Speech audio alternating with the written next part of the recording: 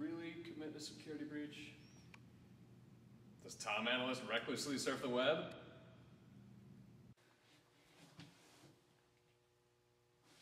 So they want to know what's the percent of households owning sea lions globally? It's an odd question. Yeah. Okay. All right. I will, yeah. Sounds good. Okay. Bye. What a day. Well, glad it's almost over. Let's see what's going on online here. Ooh. Why isn't this working?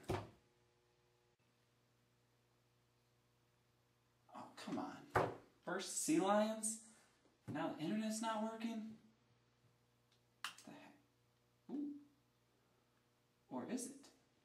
Free vacation. All you need to do is refer your friends. Click here now. Where can I get enough referrals? All Nielsen worldwide. That should get me enough referrals. I'll send it there. Paste the link. Subject. Free vacation. Check it out. Mention my name. To all Nielsen people worldwide. That should do the trick. Sent. Now I just sit back and wait. Free vacation coming my way. Well, at least he didn't infect the Nielsen servers. What's this? Oh, let's see, an email from Tom. Cool. Free vacation. Check it out. Mention his name. Sounds good. Click this link. Cool. Let's see the free vacation. 11 Nielsen server. Copying. What's going on here? Cancel. Virus found. Virus? Oh no. Oh my goodness. What's happening here? We gotta get rid of this virus? Oh no. I'm finished.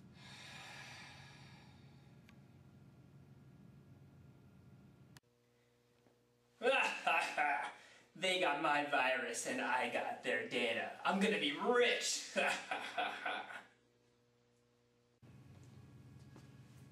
So, what did we learn today?